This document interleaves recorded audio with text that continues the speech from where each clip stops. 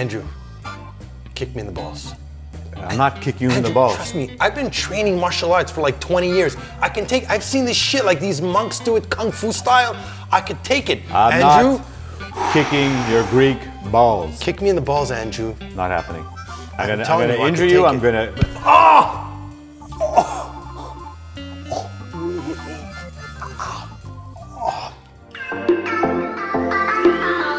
Hey guys, Nick Drossos, Dr. Andrew Steinberg, and welcome to another episode of Have the Balls to Talk About It. Today, that's what we're going to be talking about: balls. Balls. And you know, being a self-defense martial artist, spent years in training.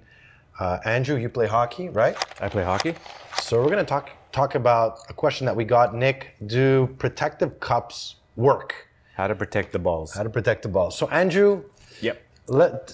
So we talked about it before the show. There's no actual research on it, is there? Yeah, no, I actually try to do some research on the topic to discuss today.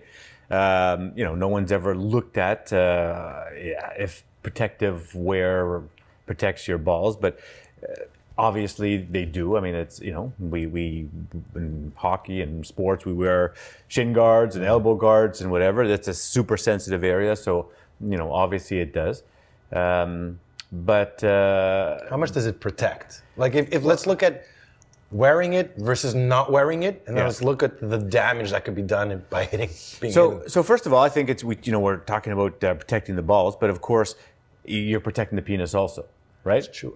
We always think the balls. You never think the penis. Right. But so these cups, when properly fitted and properly worn, will protect your penis and your testicles. And I've seen guys come to the emergency room who forgot it or you know, didn't feel it was comfortable, didn't feel like they needed it, and you know, in hockey, a hockey stick, a puck.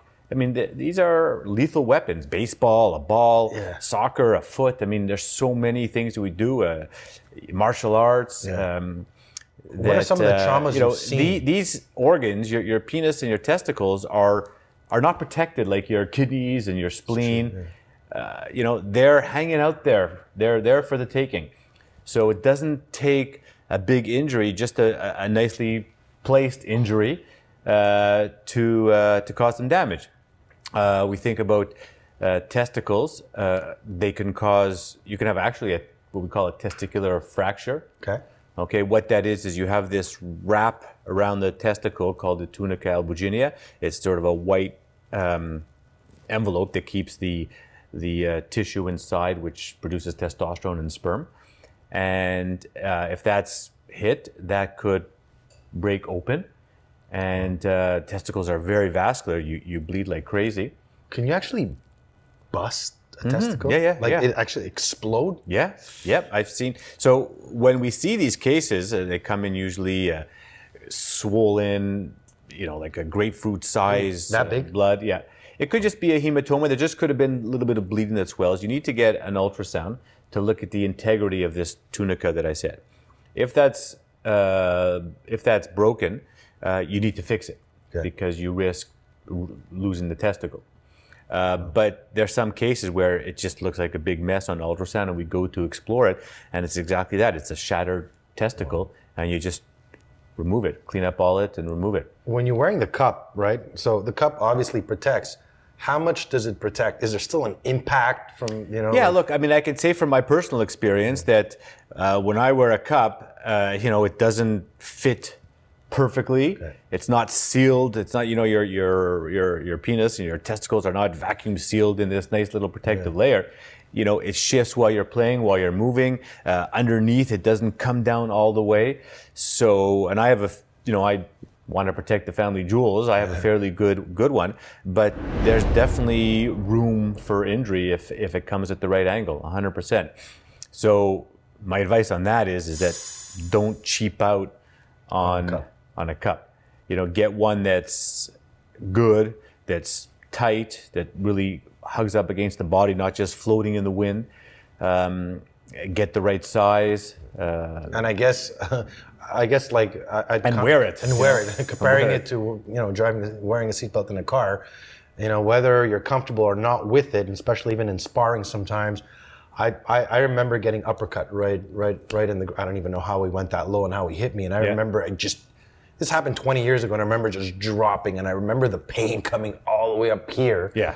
And thinking, that's it. I'm done. Oh yeah, it's extremely painful, and you know, if you're a young guy, you lose your testicle, 1 or 2 testicles, it could affect your fertility for sure. It could affect your hormone, testosterone levels.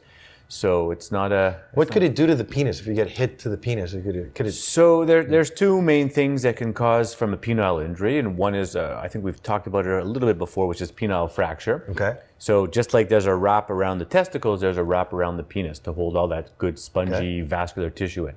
So that could break. Then your penis becomes big and swollen, and it looks like an eggplant. We call it the eggplant sign, and that also needs to be surgically repaired pretty quickly. Although minor injuries nowadays, we could watch them depending. But normally we surgically repair them. Otherwise, it can cause scar tissue, which can cause Peyronie's disease, a curvature. It can definitely cause erectile dysfunction. So these need to be taken care of. Also, the tube, the urethra, which goes through, can be injured. And that can cause disruption of the urine. You can block up because the tubes are now torn, and you don't have a clear passage from the bladder. So I've seen, I've seen injuries where guys come in and had a big swollen penis and a little bit of blood at the tip of the penis. We did an ultrasound to confirm that the penis was injured, and we put in some dye through the urethra, some contrast, intravenous, some X-ray contrast, and took an X-ray, and you can just see it leaking out. So these guys have to be repaired. Actually, I just saw one of the guys in follow-up. I think it was 8 years ago. He's doing amazing. Good. But he came in right away. We recognized it right away and treated it right away. And he has no urinary issues, and he has no erectile issues. So you get hit in the balls, the groin, the testicles. At what point should they consult? His was actually a soccer injury. Okay, got kicked? Yeah, got kicked. Kicked in the balls or. So it doesn't take a lot of pressure. Like, I mean, as a self-defense instructor, I tell people, like, defend yourself. A good strike is to the groin, knee it or kick it. It doesn't take a lot of power to. They're sitting right out there, loose for the taking. They're, to use the expression, they're low-hanging fruit. They're not protected, and because where they are, hitting it can knock it against the side wall, and worse than the impact. Again, it's not just hanging in the wind like that. You can push it against the pubic bone, and that can cause injury. Wow. So guys, I guess wear your cup. Any other advice for them, Andrew? No, I mean, protect them. They're of all the organs out there, and all the organs in your body, these are the ones that are most accessible. They're most accessible to injury for whatever may be heading your way, a foot, a knee. And like we said, don't cheap out on a cup. Buy a good cup.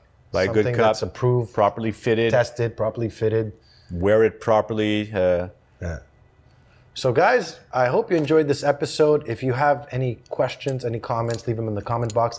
As well as go check out our podcast. I'll put the link in the comment box again. And thanks for watching. Have the balls to talk about it, and have the balls to protect your balls.